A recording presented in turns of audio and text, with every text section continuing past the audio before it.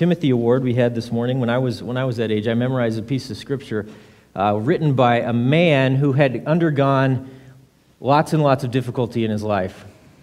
He had been hunted.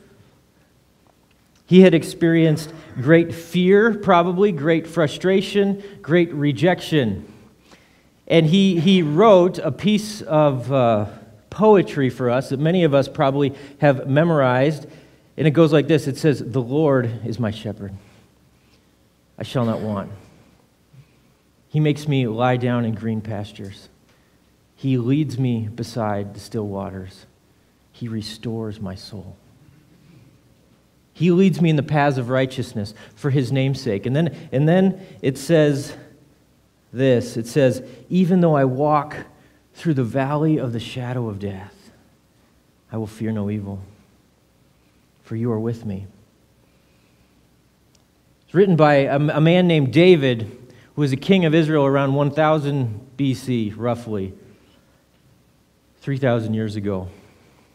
And it's interesting because he taps into something here that has been the experience, the lived experience, I think, of people who have followed God for millennia.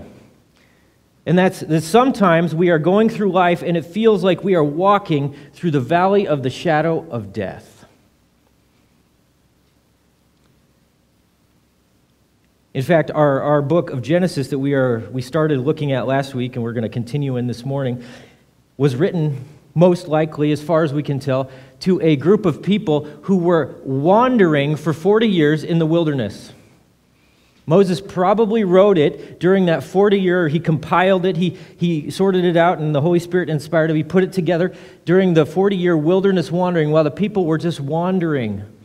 And they would get up and there would be manna in the morning and God would provide for them miraculously. But it was a time of great, 40 years of wandering. See, it's been the experience of God's people often that they feel like they're walking through the valley of the shadow of death or they're living in a wilderness over and over and over again. And the hard thing about that is anytime you go through something for a long period of time, especially something difficult, something happens inside of us, inside of me, that we start to ask questions,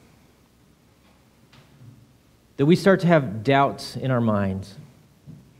We start to, at least I do, we start to think, I believe God is good, but I don't see His goodness. It's hard for me to wrap my mind around how God's goodness, which I talked about last week, when He created everything, He turned around and He said, and it was very good.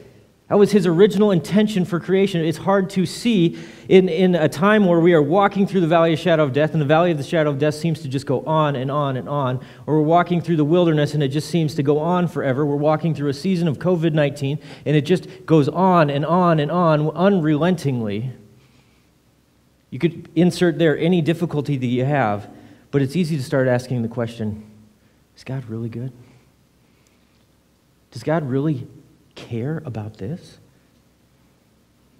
Does God really see what I'm going through? Or is He turning a blind eye? And so this morning we're gonna take a look at Genesis chapter 2, verses 4 to 25, if you'd like to turn there with me. Because here at the beginning, we have something interesting. We have two creation accounts. We have the creation account we looked at last week, which is this big picture, wide angle, broad brushstroke kind of view of the creation account, the beginning of the world. And then, interestingly enough, the very next thing that the author did was he put in a second account.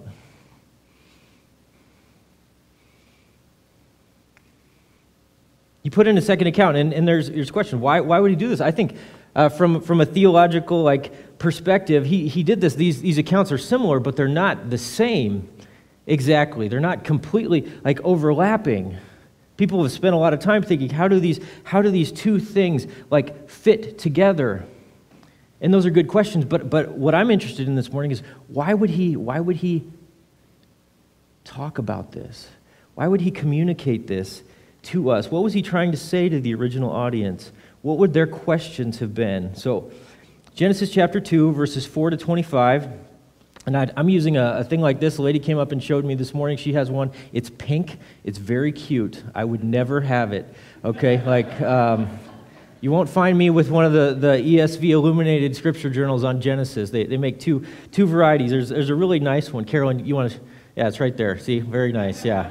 You won't find me walking around with that, okay? I'm not that secure in my manhood.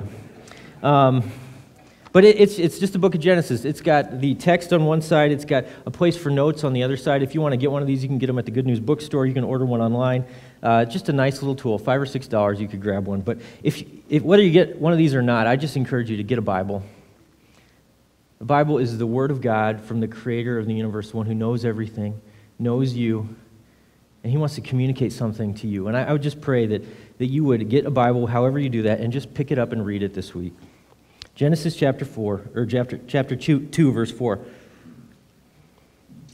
says this: "These are the generations of the heavens and the earth when they were created, in the day that the Lord God made the earth and the heavens,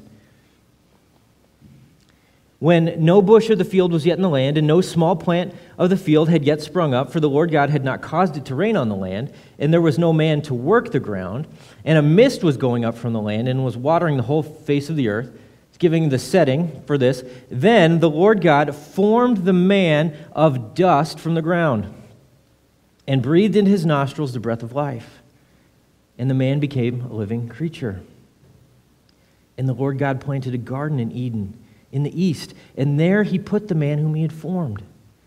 And out of the ground the Lord God made to spring up every tree that is pleasant to the sight and good for food. The tree of life was in the midst of the garden, and the tree of the knowledge of good and evil.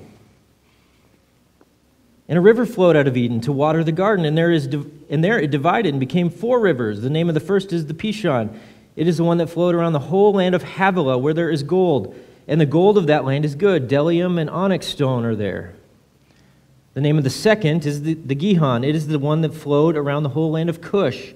And the name of the third is the Tigris, which flows east of Assyria. And the fourth is the Euphrates. And the Lord God took the man and put him in the garden of Eden to work it and keep it. We're going to come back to those words, to work it and keep it, because those words are very, very interesting in what they mean.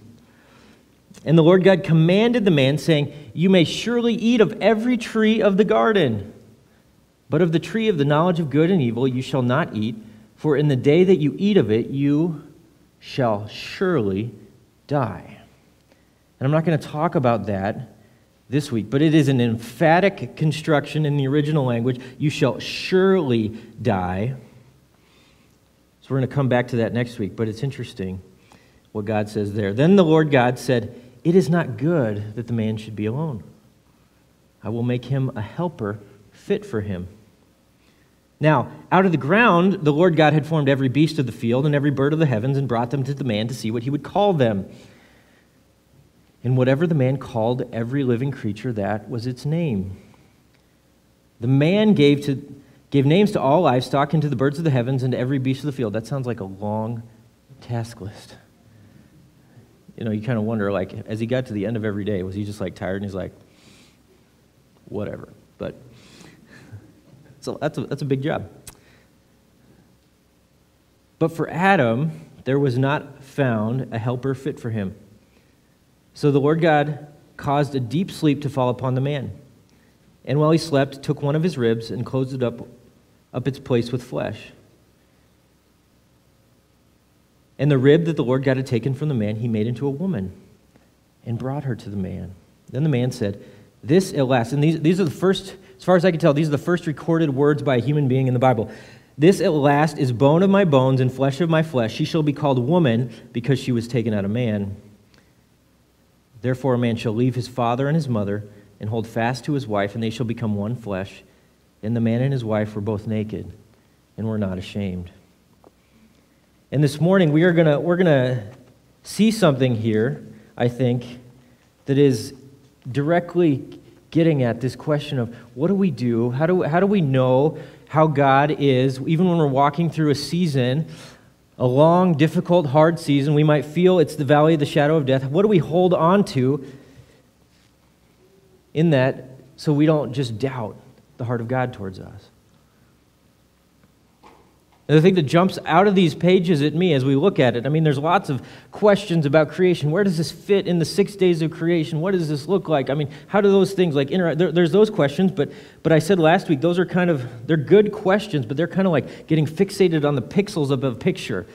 And if you get too fixated on the pixels of a picture, you don't actually get to enjoy the whole picture. And as we pan out, I think this is what we see here. We see emphatically that the author is making a statement that God's heart is good. That when we are walking through a season that is difficult, that feels like the valley of the shadow of death, we need to come back and we need to believe once again, we need to fixate on the truths that we see here, which is saying that God's heart is good. We may be going through something difficult. We may be experiencing stuff we would rather not. And yet Genesis chapter 2 says that God's heart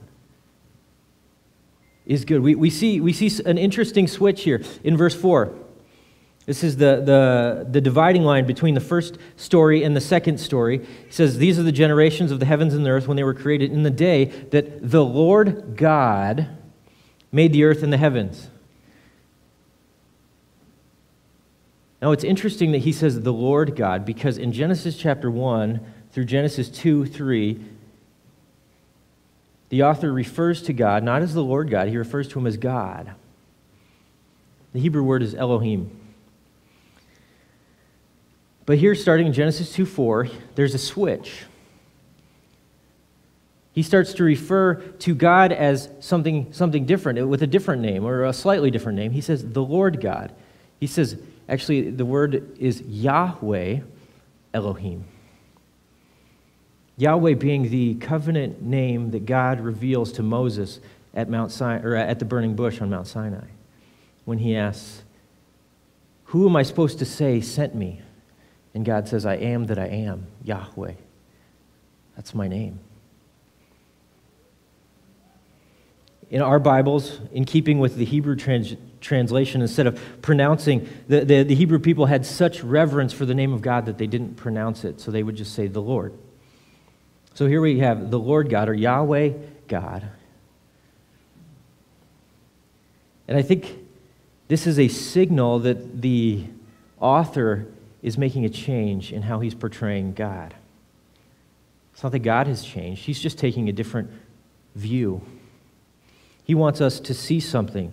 This is a personalization of God. This is a zooming in. Instead of the big picture, which we got last week, it's a zooming in to a particular instance in the care with which God is going to create the first human beings. Now you have to know, there's been people, and they have taken this difference, and they said, okay, so there's two different authors here. There's the person who wrote Genesis chapter 1, and then there's people, they say there's a different person that wrote Genesis 2. The way we know that is they use different names for God. If they hadn't used different names, if they weren't different authors, then why would they use different names for God? It's a valid question. I don't think it's a necessary conclusion that it was two different authors written centuries apart. Because we believe the Bible is inspired by the Holy Spirit. And I think as we look at this, it's clear that he is making a distinct point about who God is and how he interacts with mankind. In Genesis 1, he's the transcendent God. And in Genesis 2, he's also the immanent God, the one who is near and close. And that's what we see. He says all this things that go up, and then in Genesis verse 7, he says, the Lord God formed the man of dust from the ground. He formed him. And this word that is used is the word for he shaped him. Like it's the word used of a potter and a pot. I've never done, we did some, I don't even remember, some loop pottery when I was in school. You would, do this. But my wife, she took a pottery class in college. One of those really difficult classes. Depending on who you are, it would be difficult for me. But she took this, and the thing, you set the clay there, and you have to work it. You have to soften it up with water so it's malleable so you can work it. And then you start to turn it. And as I've seen, like it's not a clean process. The clay gets all over your hands and probably up to your elbows. I think more than likely if you're wearing nice clothes, you want to cover up your clothes so that they don't get all dirty, or you wear something that, is made for that purpose. And this is the picture that our author wants us to see of God's creation of the first man, and I think even the first woman as he creates her out of this rib. That he has got his hands in the process. As he's forming this man, his hands are getting, he's so near to it that his hands are getting dirty in the process. He's got dust on him. And then it says he breathed into his nostrils the breath of life. So he had his hands on him in creating it. And God is a spirit, so he doesn't literally have hands. The author is just trying to communicate to us something about how intimately involved God was in this process. And then it says he breathed into his nostrils the breath of life. It's like if he'd had lips, he put his lips onto the man and breathed life into him. This is an intimate, very near kind of creation. And this gets at the overall point. God's heart is good. When we ask the question, does God notice? Does God see? Is he involved? Is he missed something? Is he too interested in the big questions of life to know what's going on in my life? I think this comes to us and says, no, you know what? He's near. That's part of his goodness. Then we see something else in his relationship to the man. Verse 8, the Lord God planted a garden. It's interesting because you ask the question, if there's someone and they could speak and everything would come into being, why couldn't they just speak and the garden just be there? But yet it says he planted the garden. It's as if he went location by location, took specific seeds, put them in the specific spots. He planted this garden. He took painstaking care with this garden.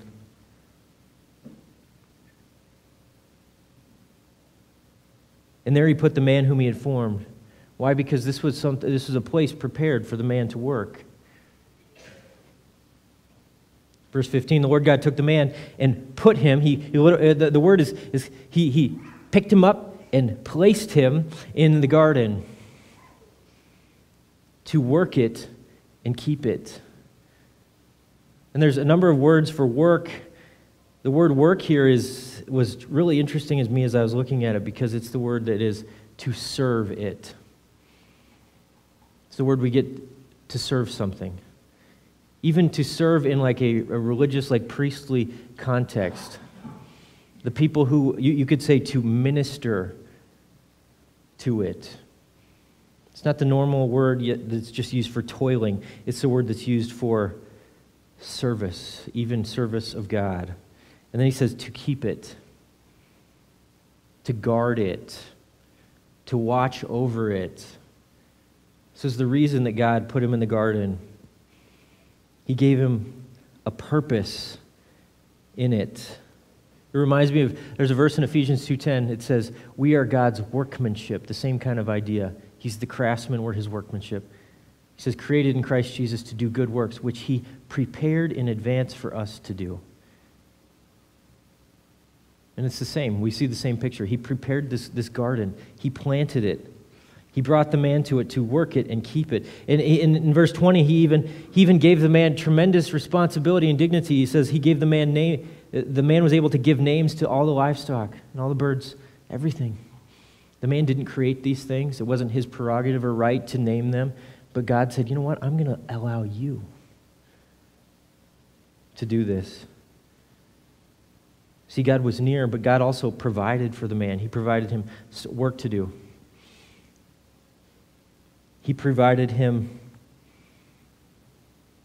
a place to work. He gave him the freedom to choose, which is really interesting. In verse 9, it says, the Lord God made to spring up every tree, and that included the tree of the knowledge of good and evil. The tree of the knowledge of good and evil wasn't a weed. It wasn't a mistake. It's something that God intentionally put there. He gave it to him so that the man would have the ability to freely choose to obey or not to obey. There's a question, why would he do that? Why would he give the man the freedom to choose when he knew perfectly well what the man was going to do? Over in Genesis 1:27, it says, God created him. He created us in the image of God. And God is perfectly free. He can do whatever he wants. He has no limitations. And I think this is on the same level. Why do we have the freedom to choose? Because we are created in the image of God. And had he not put the tree of knowledge of good and evil in the garden, the man wouldn't have had the freedom to choose. It wouldn't have been an option.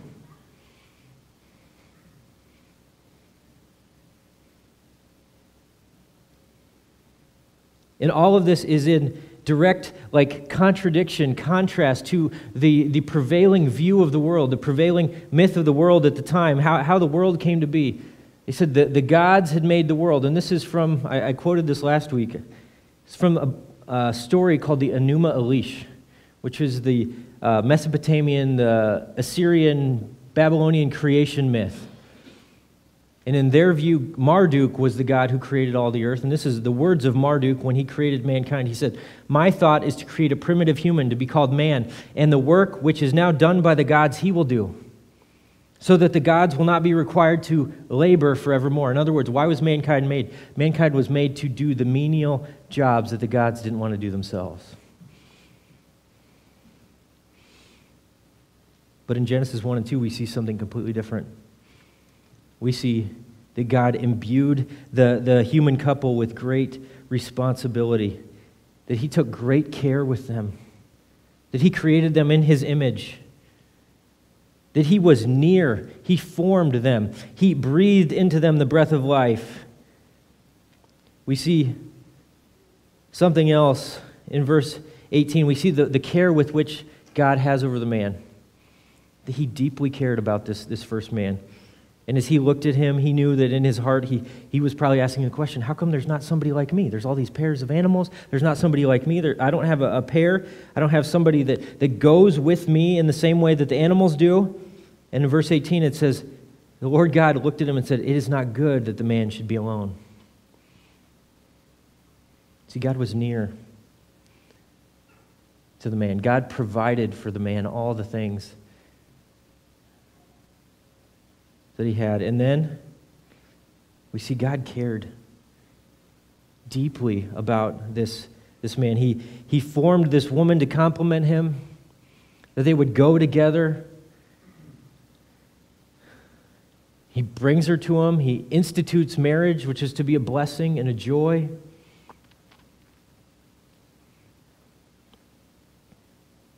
See, God's heart is good. That's what Genesis 2, I think, is saying it to us as people. God's heart is good. Look at his heart.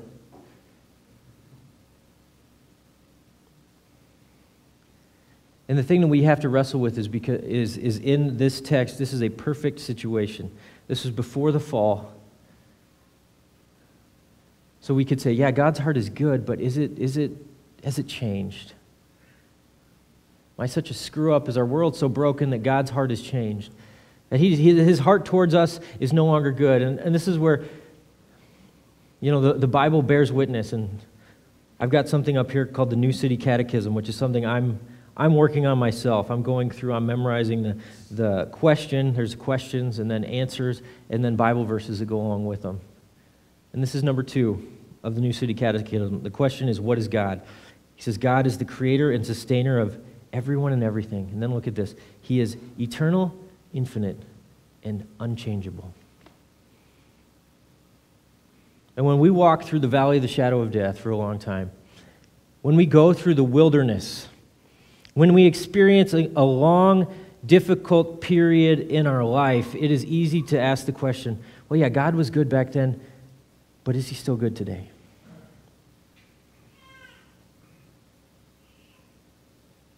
And the scriptures, they point to this, that he hasn't changed. He's the same.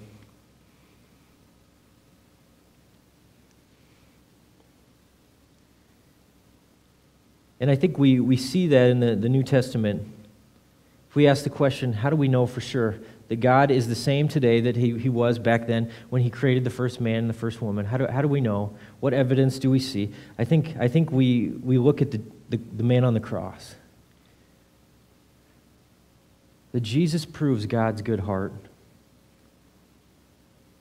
Jesus proves beyond a shadow of a doubt that God's heart is still good. Even after sin entered the world, wrecked everything, death came about, sickness, all the things that make us crazy, that form the valley of the shadow of death, that are the wilderness in our lives, all of those things. We look at the man on the cross, we see that God's heart hasn't changed.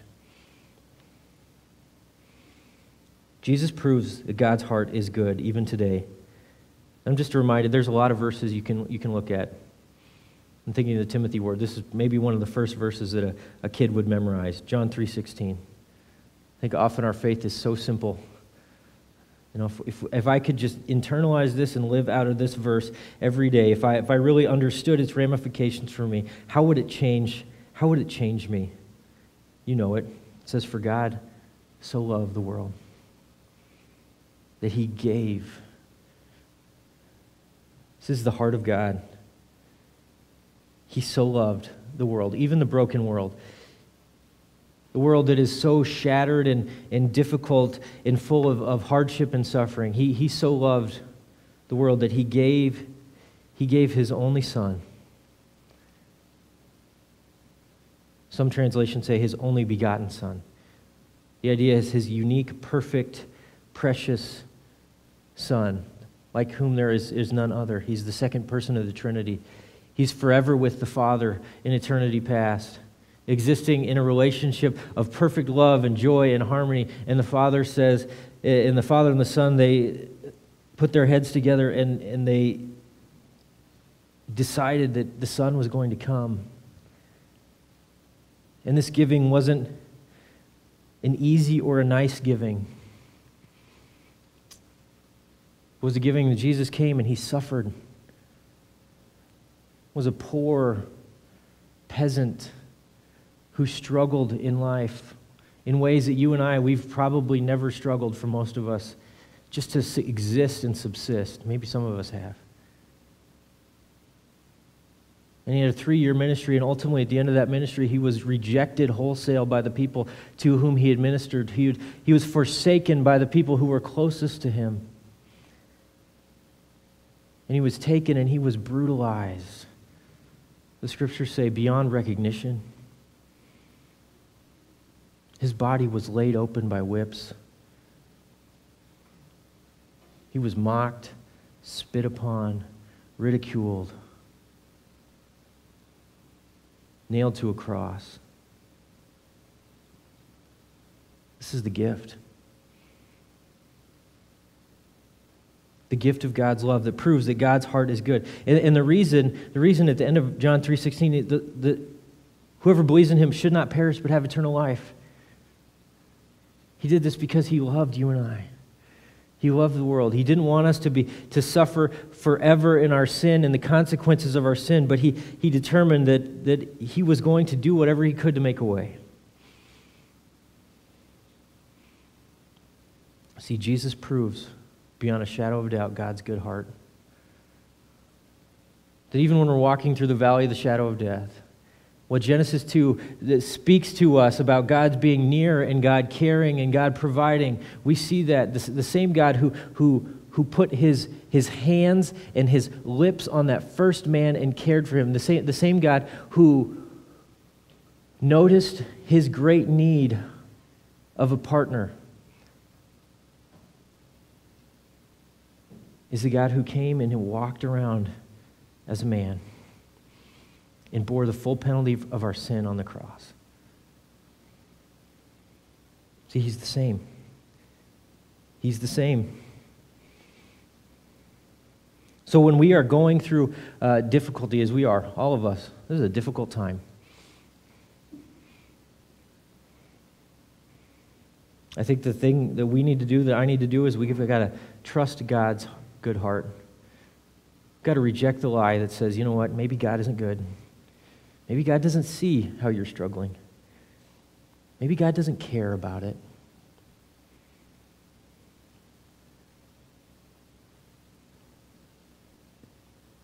There's a question that I have that's formulated something like this. Are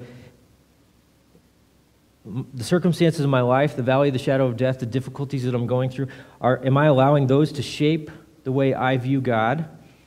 Say, because life is so difficult, then God must not be really, truly good?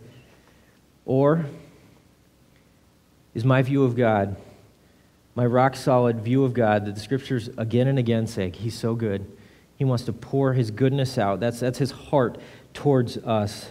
Is that shaping the way we understand our circumstances, so that even this difficulty becomes something through which He's trying to work in us?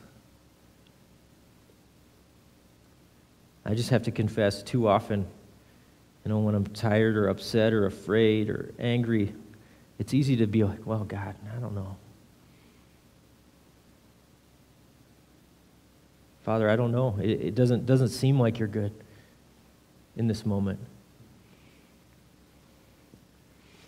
And that's something that I got to confess. I got to say, Father, please forgive me. Help me to turn from that. Help me to change my view. That's called repentance. Just a few thoughts. How do we deal with this question if we're having doubts about the goodness of God because of our circumstances? I'd encourage you to talk to a friend. One of the reasons we're trying to get some small groups started. I know we know it's been difficult not having connections groups or the normal stuff here at church. But we also know it's so important that we have people in our lives who know us, who care about us, who pray for us. People who know what's really going on, that we'll share the real stuff with. And if you have a person like that, praise God for that, and talk to them.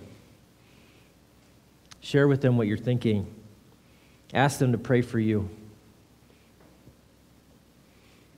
Another thing we can do, rehearse and repeat what is really true. Even though I walk through the valley of the shadow of death, I will fear no evil, for you are with me. That He cares, that He's near, that He provides. One way you can do that is to memorize some of these scriptures. John 3:16, probably most of you have memorized. Most of us have. Psalm 23, I bet a lot of us have memorized that as well. There's other ones. Romans chapter 8, there's a verse in there that says, He who did not spare His own Son, but gave Him up for us all, how will He not also together with Him graciously give us all things? If God is for us, who can be against us? Friends, those verses are verses we need to have deep in our heart when we are going through the hard things in life. And then lastly, I'd say, if you're struggling, we can ask God. We have the presence of the Holy Spirit with us. Say, Holy Spirit, would you prove to my heart once again that God is good, that you are good, even in this hard thing that I'm going through in my life, even as life has been turned over and is difficult, even as my natural tendency is to be full of fear and doubt or anger or frustration or whatever it is. Would you show me once again what is really true? See, we live in this world and it's broken.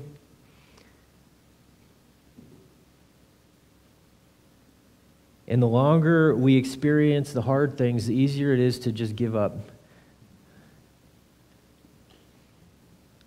The easier it is to become like cynical, to kind of protect ourselves from hope, to doubt that God's heart is really good. And yet Genesis 2, it comes and says, you know what? Even in the midst of that, this is the God that we know. He created us. Got His hands dirty in the process. He breathed life into each one of us. He's prepared things for us to do just as he prepared something for the first man and the first woman.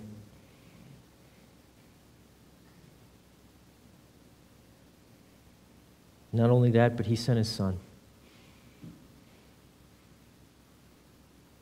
What more could he have done?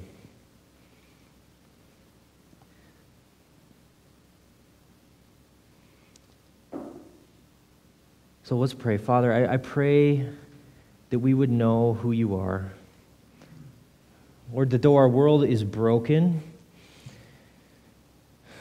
Lord, right now it feels even more broken than usual. We would know your goodness. Lord, what Genesis 2 says about you, that you are a God who is near, you care, you protect, you provide. Lord, the rest of the Bible bears out. And I pray that you would help us to trust that that is true. Lord, even in this difficult season of life, I pray that you would help us to speak that to the deep places of our heart. I pray that when we have doubts, when I have doubts, I would look at the man on the cross bleeding for me, for us. Lord, that we would have hope in his resurrection. Pray this in his name. Amen.